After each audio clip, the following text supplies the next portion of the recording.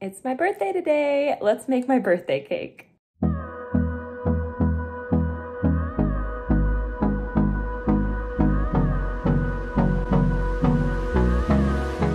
Hey there, welcome back to Limabean Living. If you guys are new here, my name is Emily. Today is my 31st birthday, and because I have MCS, middle child syndrome, it is one of my favorite days of the year because it's finally all about me. But moving on to what is more important, what we're actually going to be doing today. Today's video is all about trying new things that I've seen on TikTok, and I thought making my birthday cake would be the perfect opportunity to try a churro cheesecake that I've seen many a times as I've been swiping through some TikToks. So that is what we're going to be making today. Last year, Juan made my birthday cake. Hopefully I'll be able to get him to make some treats in the future because that's always fun to watch, but I wanted to kind of be in charge of this one, so let's get to it. So to make this, I'm making a double batch because we have a large family. I am using 32 ounces of cream cheese. This is equivalent to 4 bricks of cream cheese, 1 cup of sugar, 1 cup of sour cream, 2 teaspoons of vanilla, 2 pinches of salt, 4 eggs, and 4 packs of crescent roll dough. And then we're also using a cup of sugar and 4 tablespoons of cinnamon to be sprinkled on. We'll see that later. You're also gonna need some cooking spray and, in my case, 2 13 by 9 inch pans. I will make sure to put the single batch recipe down below in the description box for your reference if you guys wanna try this for yourself and don't have as large of a family as I do. So let's get mixing. So I'm just gonna take this one ingredient at a time. I have my room temperature cream cheese, which has been sitting out for a little while. I'm gonna blend in the cup of sugar. And then once this is smooth, we'll add in some of the other ingredients.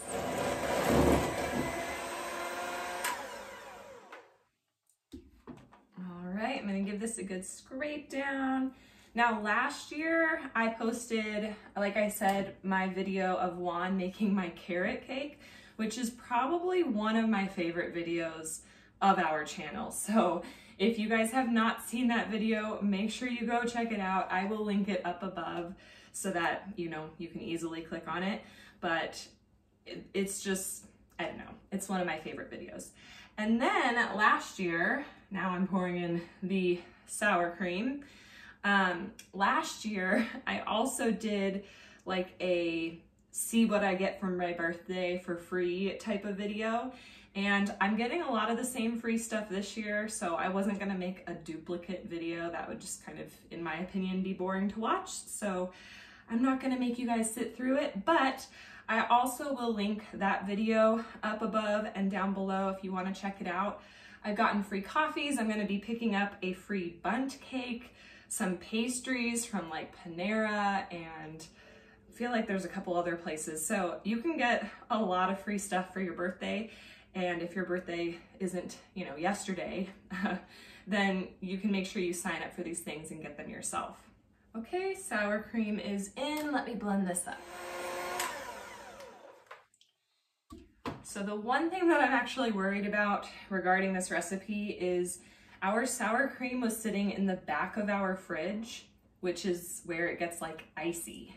And when we took it out to kind of get more room temp, it was like icy sour cream. And when it defrosted, it was a little bit more liquidy than what I'm used to. So if this cake has a texture problem, I'm gonna blame it on that, and I'm gonna focus more on the taste.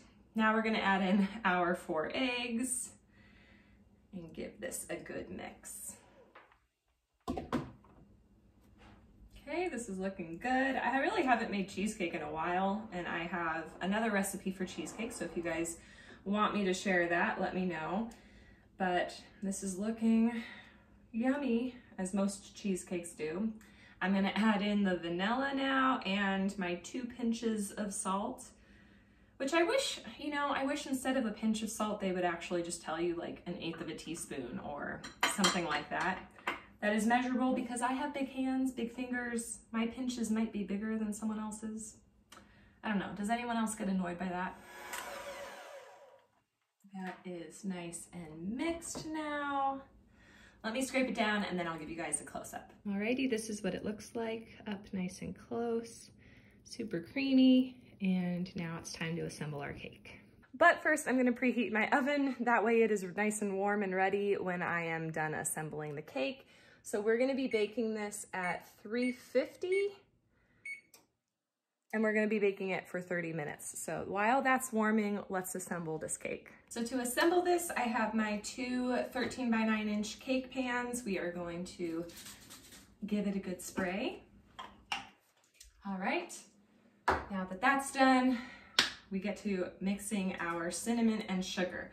So I have a full cup and 4 tablespoons, which I think is a little bit more than 1/4 of a cup, but I just did 4 tablespoons of our cinnamon, and I'm gonna mix this up, and then we're gonna do a little thin layer on the bottoms of these pans. This looks nice and mixed. And after we put a layer on the bottoms of each of these, we're also gonna do another layer later on. So I'm gonna use 1/4 of this mixture on the bottom of this pan, 1/4 on this pan, and then again later. So what I might do, just to kind of keep it somewhat consistent, is get 1/4 of a cup measuring cup so that I am as close to, you know, precise as possible.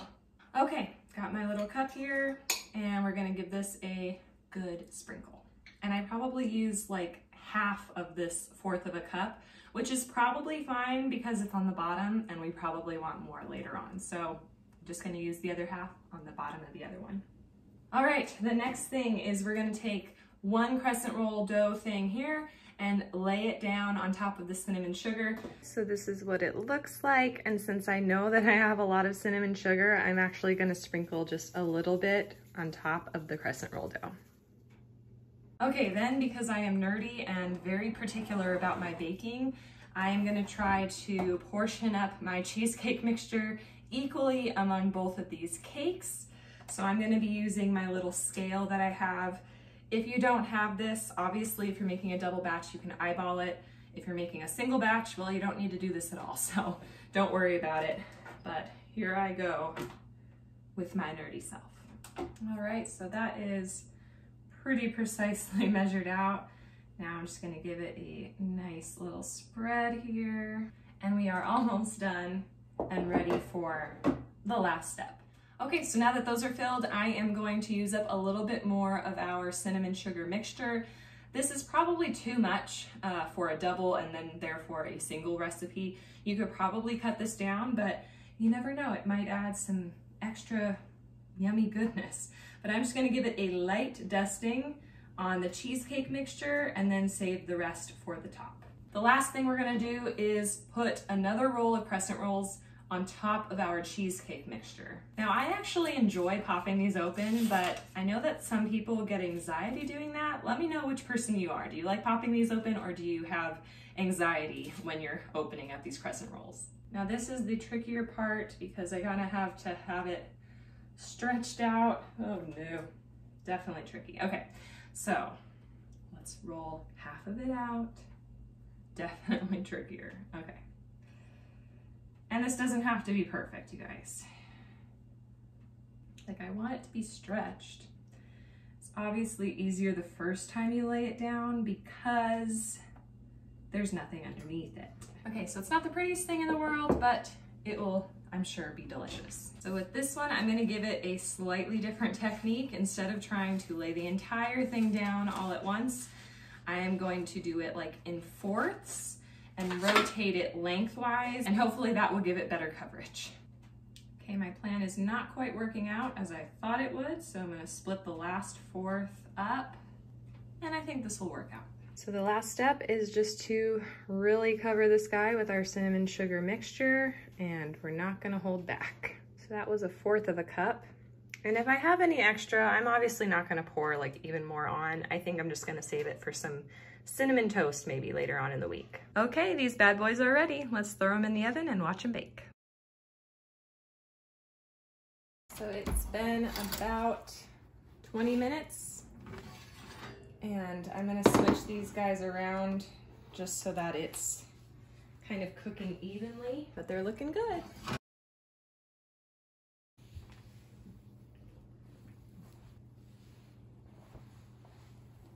All right, now these guys are out of the oven. The party has started, so I'm gonna throw these in the fridge to firm up for about 2 to 4 hours. So one little trick that my family kind of uses to maximize storage space in the fridge is to throw a cookie sheet between the pans, and that way you don't have to take up as much kind of surface space in your fridge. But also, I just wanted to mention and show you guys, for my birthday, I also made some funfetti cookies. I love this mix. They sell a smaller version at the Dollar Tree, but you can get a slightly larger pack at any other grocery store. And I whipped this up and it made a lot of cookies. I really like watching these guys bake in the oven. It's always fun. But then we went ahead and I frosted the cookies and put on the sprinkles that came with the frosting that they sell, you know, pre-packaged. And I had some of the kiddos help me. So it made for a fun activity to kind of keep them busy and a delicious treat in case the churro cheesecake didn't turn out to be as much of a hit as I was hoping for. Hey guys, so I am just checking in at the end of the day.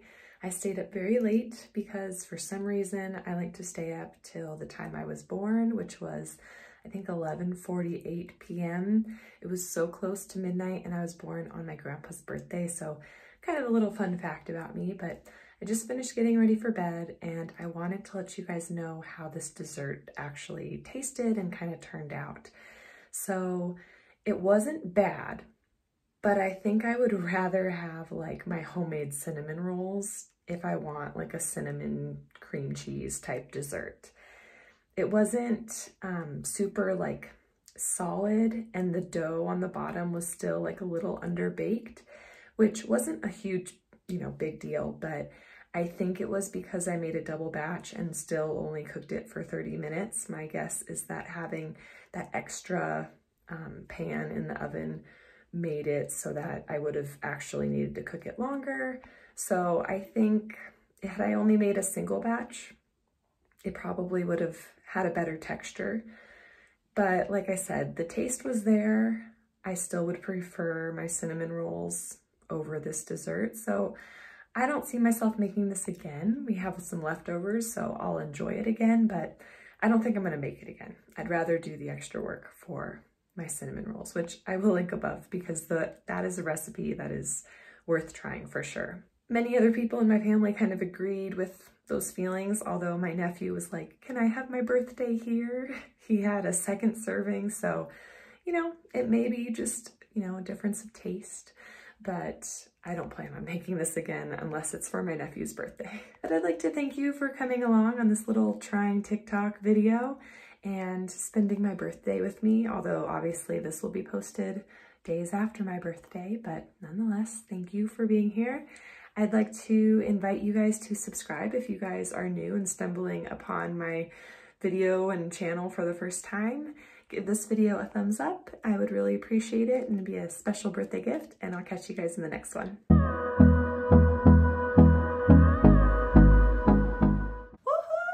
You've made it to the end of the video. If you didn't know already, my name is Emily from Limabean Living. Welcome, we are so happy to have you. We post videos every Monday and Friday on a variety of content: lifestyle, cooking, cleaning, military life, DIYs, encouraging mathematical development in children, and so much more. Thank you so much again for watching, and until next time.